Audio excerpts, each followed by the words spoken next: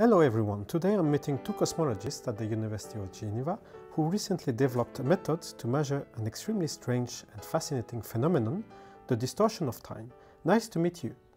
Hi everyone, my name is Camille, I am a cosmologist and I am a professor at the University of Geneva. And I am Daniel, a PhD of Camille. So, please enlighten us, what does it mean that time is distorted? So, the distortion of time is an effect predicted by Einstein's theory of general relativity. So, Einstein postulated that space and time are not absolute. There is not one unique notion of time, but rather different people see time pass at a different rate. So first, when he proposed his theory of special relativity, he showed that time passes at different rates for people moving at different speeds. And then 10 years later, where he extended the theory to include gravity and to build the theory of general relativity, he showed that time also passes at different rate for clocks sitting at different distance from a massive object, like for example, the center of the Earth. That's very strange. How can we picture this? Picturing the distortion of time is actually not that difficult.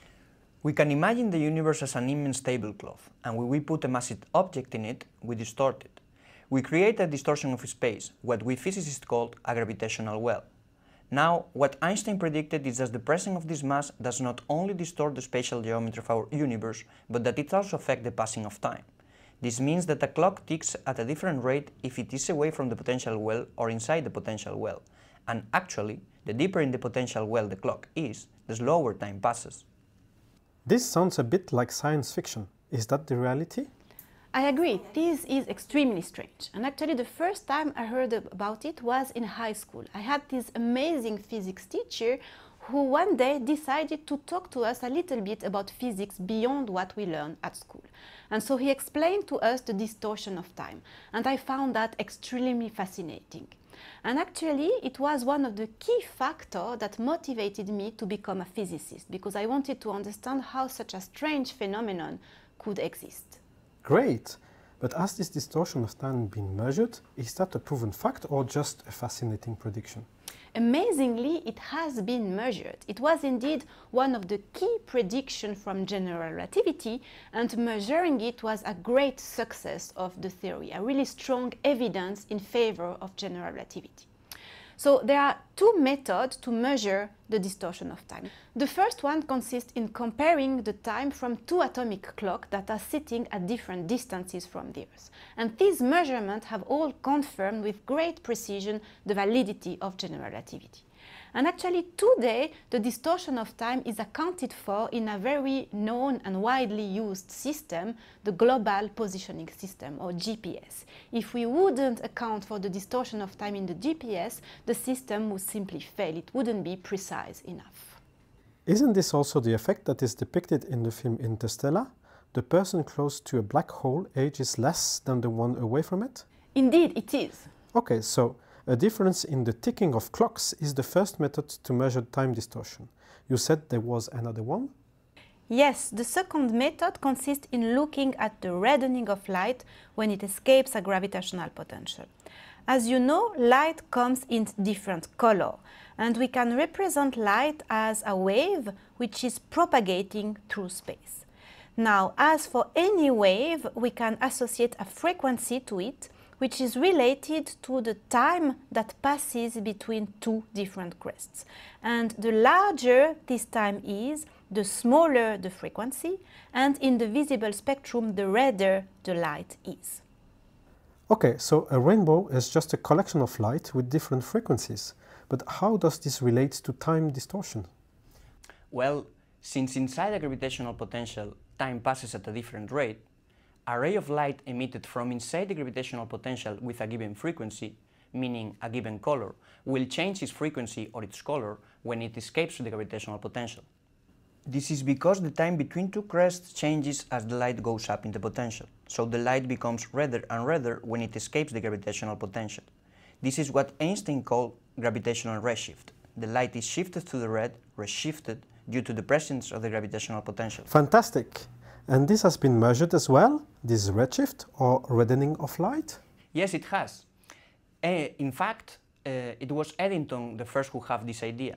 he proposed to look at the stars that are called white dwarfs, which are very compact objects. These stars create a gravitational potential which is quite deep, so it is possible to measure the reddening of light that escapes these stars to reach us. And indeed, this method proved the validity of general relativity.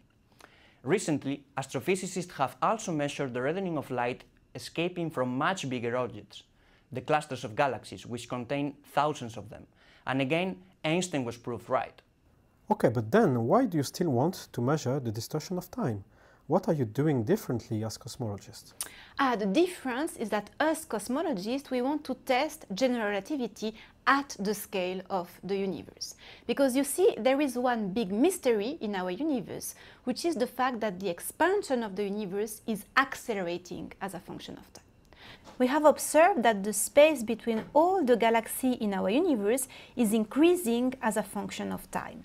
And what is strange is that this expansion is becoming faster and faster as the universe evolves. And we don't know why. So we have currently two possible scenarios to explain this acceleration. The first one is that there is in our universe a new form of energy that we call dark energy that has the property to make the expansion of the universe accelerate as a function of time.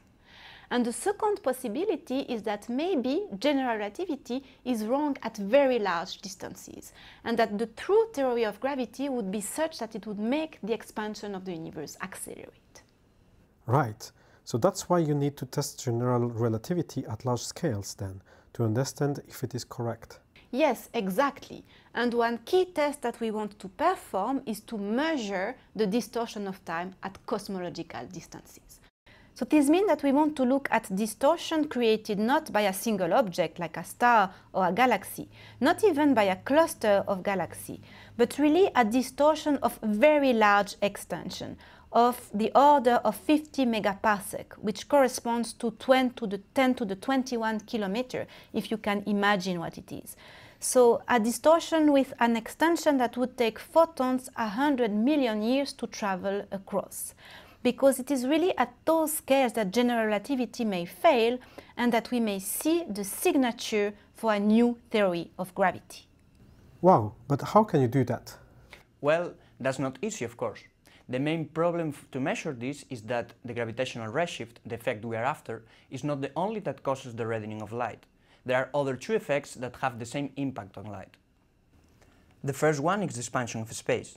When light travels through our expanding universe, it is stretched by the expansion, and therefore it inevitably becomes redder and redder. And the further away we look, the larger the reddening is. And the second effect is the Doppler effect. If the source that emits light, a star or a galaxy, is moving with respect to you, this motion also changes the color of the light. In the same way as the sound of an ambulance changes when the ambulance goes away or towards you? Exactly. If the source is moving towards you, the light becomes bluer, while if the source is moving away from you, the light becomes redder. Now the problem is that the effect due to the expansion and the effect due to the velocity are both much bigger than the effect due to the presence of the gravitational potential, the one we want to measure. So we had to be a bit clever and develop a method to isolate the latter effect from the other two larger effects. And is it possible? Right now it is not. The data that we have currently are not good enough to allow us to measure the distortion of time at very large distances. But there are amazing surveys that are planned for the coming years, like DESI, Euclid or the Square Kilometre Array, that will collect more data. And with Daniel, we were able to design a method to measure the distortion of time for the first time at cosmological distance with this new data. Our method relies on the different symmetries between the different effects that change the color of light. Ah, yes, physicists love exploiting symmetries. Indeed, and in this case, symmetries are crucial. The essence of our method is to compare the redshift of light emitted by a galaxy which is sitting at the bottom of the gravitational potential with the redshift of light emitted by a galaxy which is sitting in front of the bottom of the potential and a galaxy which is sitting behind the front of the gravitational potential. And by doing that, by doing this comparison, we are able to get rid of the redshift due to the expansion of the universe and we are also able to get rid of the Doppler redshift due to the velocity of the galaxy. And we really isolate the redshift that we are after, the one which is due to the distortion of time. So with this method, for the first time, we will be able to measure the distortion of time at very large distances. And if the measured distortion is smaller or larger than predicted by general relativity, then it means that Einstein was wrong and that the true theory of gravity is something else. It's fascinating. Thank you for these explanations about the distortion of time. We hope you enjoyed our video about the research that we do at the University of Geneva. Please comment, share, like and subscribe to the channel Cosmic Blue Shift. More videos will come. Stay tuned. Bye-bye. Bye-bye.